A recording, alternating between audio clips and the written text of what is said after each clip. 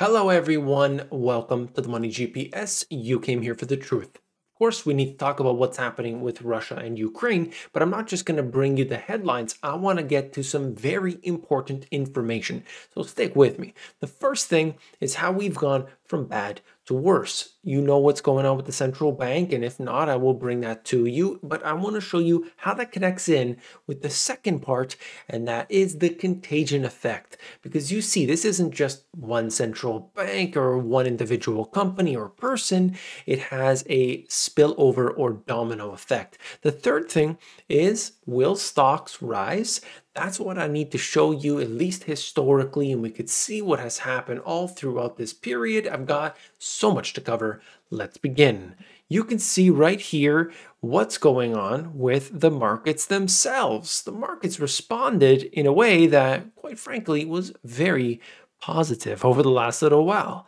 The markets believe that everything is A-OK. Now, not all markets, of course. If you see, Russian stock ETF falls 30% as crisis in Ukraine continues. This right now is interesting because if you look at the Moscow market had closed down, but of course the ETF based on that has started plunging. So that's what would have happened should that market have stayed open throughout this period, and that's exactly why they would halt it. As markets opened in a panic on Monday, many Russians rushed to the local cash points in Moscow to retrieve their savings before the damage got any worse. Essentially saying, I went there, I took out as much cash as I could because it's going to zero. That's the belief that people have. Whether or not that's the case, we will see. But certainly you know that the exchange rate between the ruble and the US dollar is getting very bad very fast. And what do people do when they believe that this is happening, that their currency is devaluing? I talked about it in my first book, and it's quite frankly that they're not, okay, I'm going to make a really wise decision and I'm going to buy real estate now. No, they're in a panic. So they go out and buy basically anything that isn't their currency. So in this here, they're basically saying that exact thing. From shopping malls to corporate boardrooms, Russians were trying to find their footing on Monday. They're talking about an altered economic reality. And here, I think this was, yes, the Metropolis Mall in Moscow.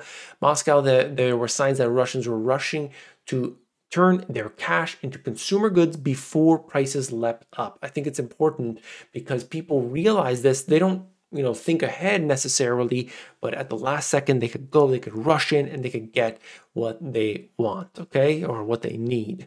So that's important.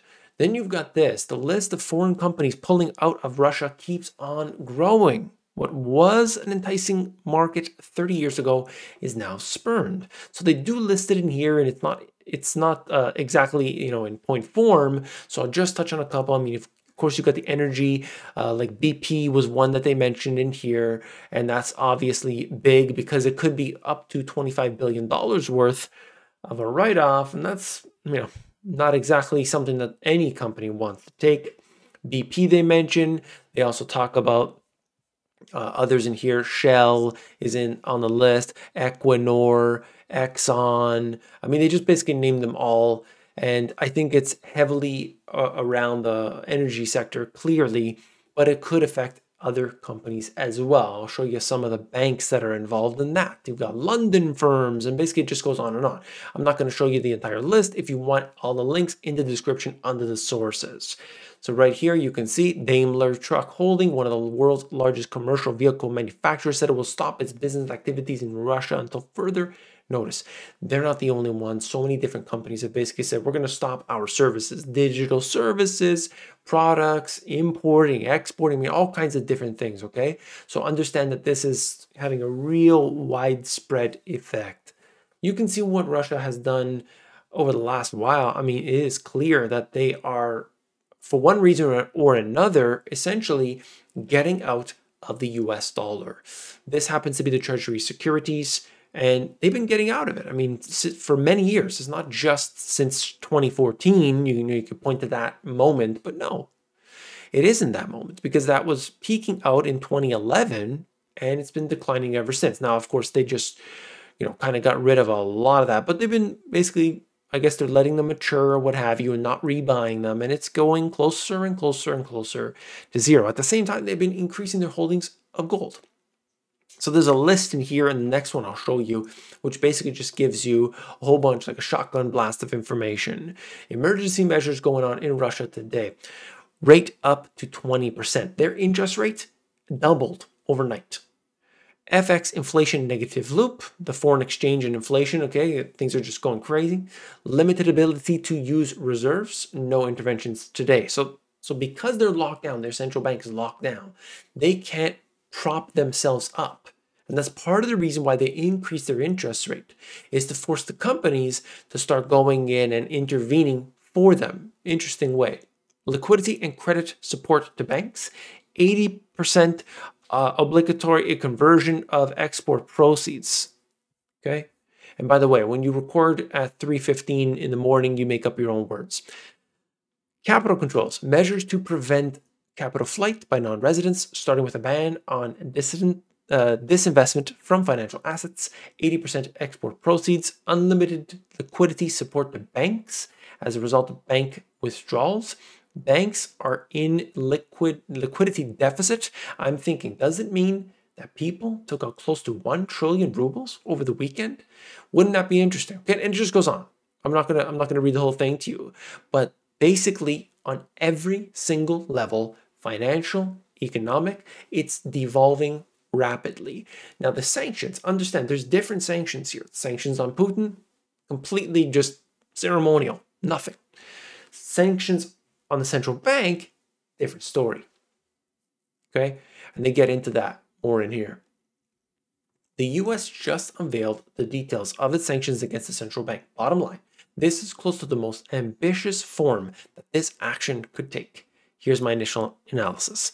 So they do get into it again, but what he summarized there is good enough for the purposes of this video. They're trying to shut down the ability for the financial system in Russia to do business. They want to do so enough that they can still get the gas from Europe, but at the same time, they don't want them to be able to go on as, you need, the way that this works, the US owns these systems, the highways and roads of the financial system. And because of that, they are putting the pressure on the central bank and therefore putting the pressure on the country as a whole. Of course, most people, by the way, hit that like button, most individuals will be hurt by this. This is not going to be positive for the average individual. China and Russia announced a joint pledge to push back against dollar hegemony. This article was back in April of 2021. They've done this many times before. But they are setting up new ways of doing business between each other, these two partners, some would argue reluctant partners, to do business between each other without having the need of the US. They're getting sanctioned. They're getting told, you can't trade with these people. You can't trade with those people. If you do, you're going to get sanctioned. If you do that, you're going to get sanctioned. They're tired of it, and they're going another way. So they were already on this path. We see that. Okay, we need to make that known. Take a look at this. Russian bank snapshot. Look at the market share. I don't know how to pronounce that, but Sberbank, okay, 31.5%. This is as of January 2022. VTB Bank, and it goes on through. So you could see how big these companies are, their relation to the banking system, and how they're going to be in big trouble. This bank here, that top one, that was one that people were rushing to pull out their cash. I did read that. So then these banks, of course, Citibank is on this list, very, very small in comparison to the total. UniCredit is on here and so on. So we do have other big banks that are connected, and this might be a little bit of an issue for them. It's not going to bring the entire bank down, but there is a cascading effect that takes place in the financial system as a whole. Now that's a concern. Aside from the immediate collateral damage, excluding Russian banks from SWIFT risks longer-term consequences for international finance. As with any network, think Facebook. The value of SWIFT depends on the number of banks that use it. To that end, the cooperative seeks to encourage the broadest possible participation by maintaining neutrality. Only Iran, which was already isolated financially, has ever been cut off. The example of Russia could prompt others, such as China, to turn to alternatives, fragmenting the payment system and potentially even undermining the US dollar's dominance as the global reserve currency.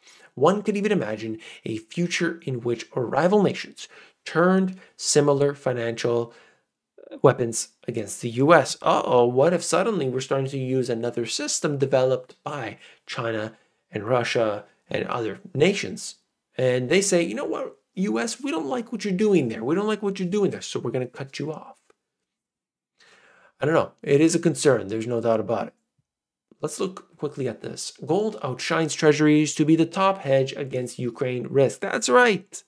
Bullion has gained more than bonds, Swiss franc, and the yen. Wow. It's now time to buy gold. That's what they're saying. I don't know if suddenly it's starting to become attractive to gold, that barbarous relic, that shiny little object that is starting to look good. Why? Because everything else is scary.